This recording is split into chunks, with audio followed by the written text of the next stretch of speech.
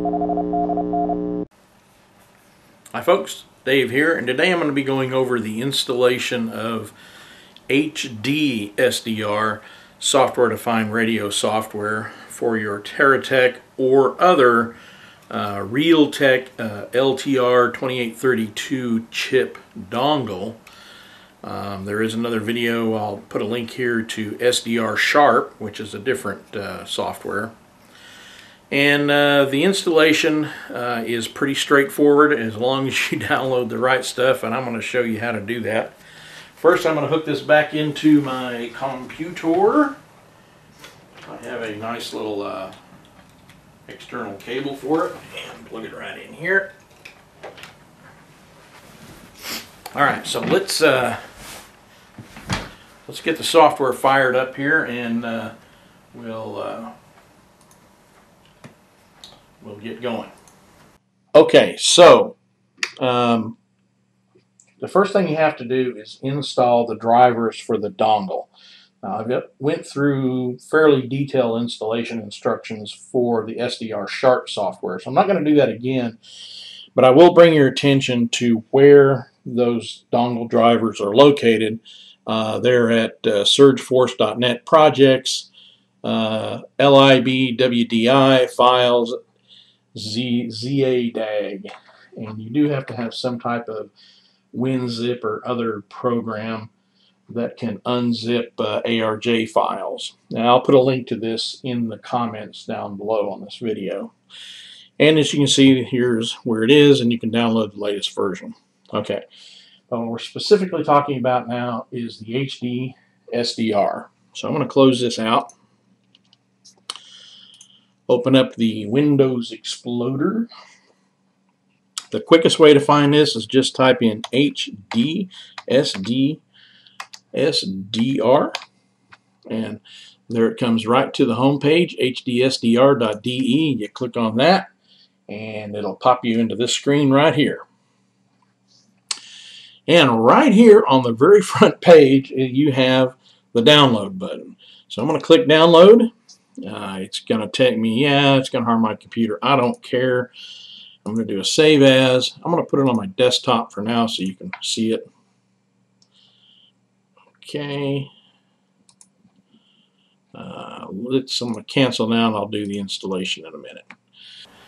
Now, the other thing you have to have besides the HDSDR software itself is you have to have the appropriate DLL for your particular dongle. And if you go over here to the hardware button, it will list all different kinds of hardware devices.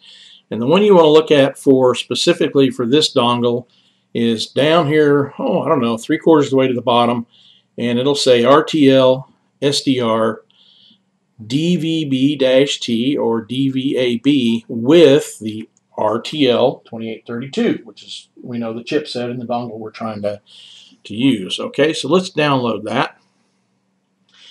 And you can see down here at the bottom, it is extio_rtl.dll.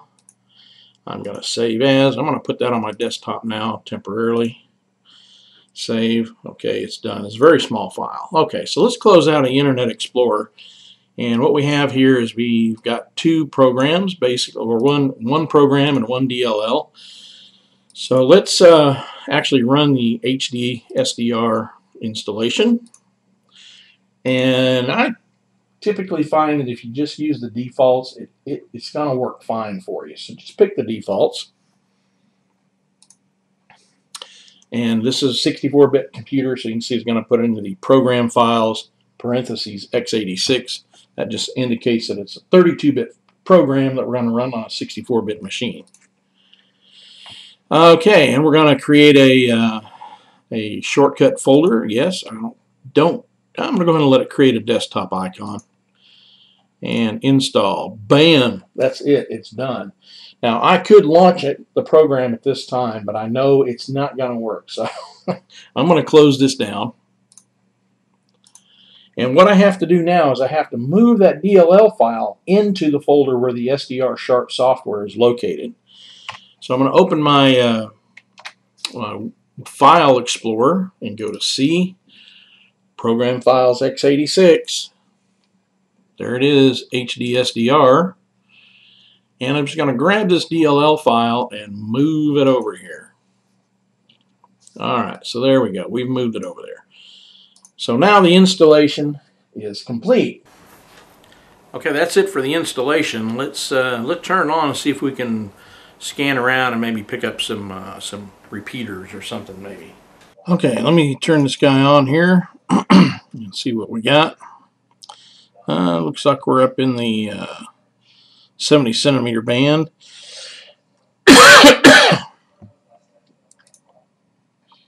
Your input select, you should see Realtek there. So let's click start and see what we get. Trying to get it checked out for a guy. Not much going on. Glad to see you're back on the air. Yeah, I'm glad to get back on. This seems to be a pretty strong signal. Do what you got to do to get ahead of the game, and now I'm going to have to build everything back up, you know?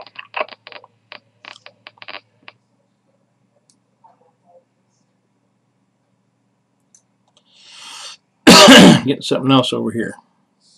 I'll take another round of check-in. Sounds like a net. Let's get back over here on this one here.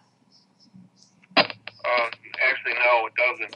You probably should get your money back. Get your money back. Okay. Get your money back on this video. Well, he hadn't deposited it yet. Second sec, I have it back, right? Alright, well, I'm going to get off of here.